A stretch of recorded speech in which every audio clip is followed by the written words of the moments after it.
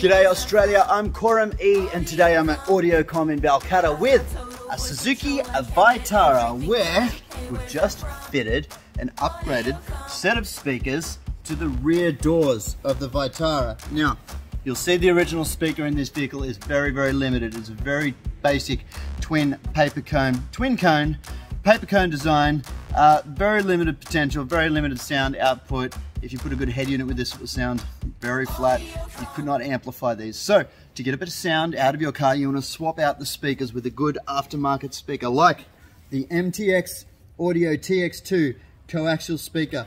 Now, this is a kit available from Audiocom stores. Go to audiocom.net.au to find your closest, or Universalfuze online. And what this kit consists of is a replacement speaker, the specific mounting ring here which brings the speaker out to the correct depth in the door so it projects the sound out into the cabin correctly, but also protects the magnet from weather by raising it outwards and not having it in the door a little. When I say weather, what I mean is it's actually a lot of water gets down in the door, which a lot of people don't realize. That's why they have this weather shield on here to stop that moisture from getting from in the door into the cabin. So this little kit brings the speaker out to the correct level, mounts it up correctly. It comes with 3 new mounting screws to screw in here.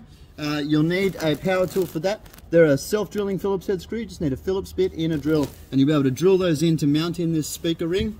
There's a plug and play speaker connector adapter that will just plug onto the back of the new speaker and then plug into the original connector on the car. They won't plug straight in directly together, but with the included plug and play adapter in your DIY kit, you'll have a zero solder plug and play connection method without you having to make any manual connections, which means you're not messing with the car's original wiring. It just plug and plays with the adapter included.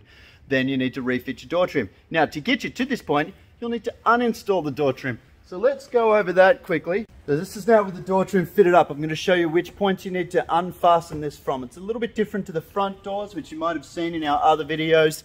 The rear door of the Suzuki Vitara has 2 screw points here behind the handle and down here in the door handle. You need to pop up the little covers to access the Phillips head screw behind there. You can undo those screws, pop the door trim off, refit it. There's also one other little screw fastener up here. It's called a screw rivet or scrivet, and a plastic scrivet. You need to pop that out with a little sharp panel tool. Try not to use something sharp like a knife or a screwdriver. You will mark the panel. You want to use a soft nylon panel tool. We have them available in the tool shop at universalfuze.com.au. For just $9 you can get a good basic little panel tool kit which will help you pop these off softly and correctly without marking the door or the clip at all. Do it like a pro, get the right tools. After those 3 fasten points are released, you'll be able to clip the door trim out from the bottom. It's just clips around the perimeter. You can clip that outward and lift it upward and it'll come off and away. You'll need to unplug the window switch. Make sure when you refit the door, you remember to plug that bad boy back in.